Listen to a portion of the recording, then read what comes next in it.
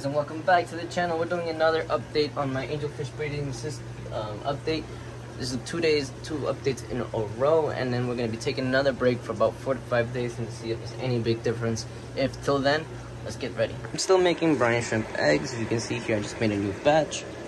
I'm going to add a little bit of baking soda that I have over here. This is going to be a little difficult one-handed.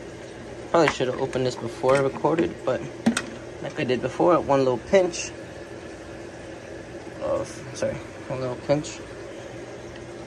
baking soda. It's recommended, helps. Some don't need it, depends on the salt you use. I'm using regular aquarium sea salt.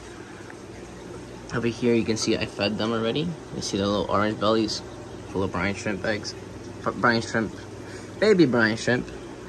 Everybody's doing fine again, still getting bigger. Some are bigger than others.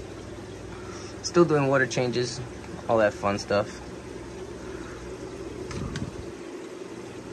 But see, I'm adding a little bit of water. The mom and dad are still in there. We can see an L397 came out to say hello. Waters are all doing fine. All the fish are doing fine. I haven't seen any more deaths since I've been back. Guppies are still available on the website. But yeah, other than that, there's nothing really new. I did recently start vinegar eel culture. I ordered 3 online. I think they were like $4 or $5 a pack. I bought like 3 of them plus shipping. Came out to like $20. Gonna let that grow a little bit before I start to use them. Probably for the next batch, then I'll start to use it. I'm gonna do a video on an up review and how I did it for those guys. But these guys are looking nice. If you guys are interested, let me know. Look at that. It's all the females. But yeah, that's pretty much the update except for that. That's why I'm not going to be doing another one for another 4 or 5 days. Maybe there's a bigger difference. But they're going to be there for 5 days, and I'm going to keep feeding them the same way I have been. And I hope to see you guys on the next one. Don't forget to like, comment, and subscribe. And if you haven't checked out the other videos, I did a bunch of videos.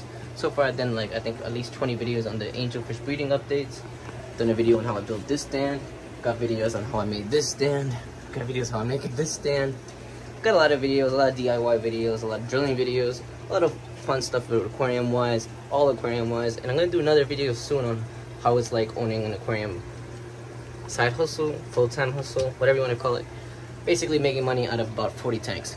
See you guys soon. Don't forget to like, comment, and subscribe. And check out my Facebook. If you're interested in buying fish, check out eBay. If you want to see Instagram, some reels on Instagram, check out my Instagram. If you want to see a TikTok for funny videos and stuff like that, cool videos, check out mine, all at CHENGSAQUA. Hope to see you soon.